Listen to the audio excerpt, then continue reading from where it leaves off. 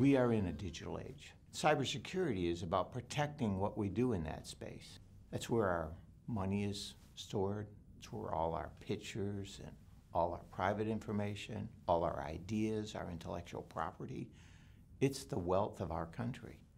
We need to secure it. We've got to come up with a solution that allows us to scale, that provides the government the insights it needs to protect companies and protect civil liberties and privacy. We can do all three of those. If you think about the government protects the DoD networks and the nation, but there are more computers and more problems outside the government. So if we solve that for commercial, we can help the government too. If you think about information doubling every year, that means the amount of problems that these cybersecurity professionals are dealing with doubles every year.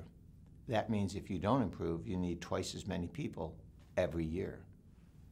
That's not achievable. So what you have to have is something that changes that game. Our nation, one of the most connected nations in the world, would suffer the most from cyber attacks. That's why we have to fix our defense. We have to get out in front. We are vulnerable. We know it. We should fix it.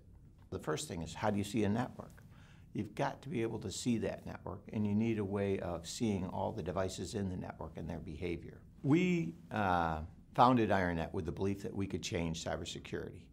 And what we did is we brought together experts that built behavioral models, behavioral analytics, and technologies. And what we've done is put together a system and a set of capabilities that will help us achieve that goal. Let's redefine how we do cybersecurity and do it in a way that it scales as the network continues to evolve. We believe that is the best way to go.